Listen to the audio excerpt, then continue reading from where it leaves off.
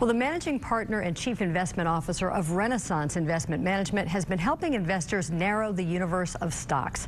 Mike Schroer has been with Renaissance for 31 years. He says there is still a lot of concern about the economy and the market.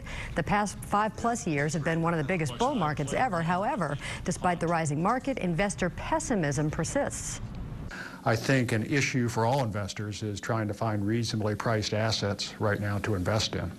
And on the fixed income side, that's very, very difficult with interest rates being as low as they are right now.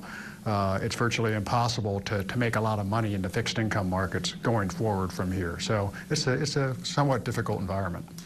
Renaissance manages $4.3 billion in local assets, ranking at number 11 on the Courier's top 25 list.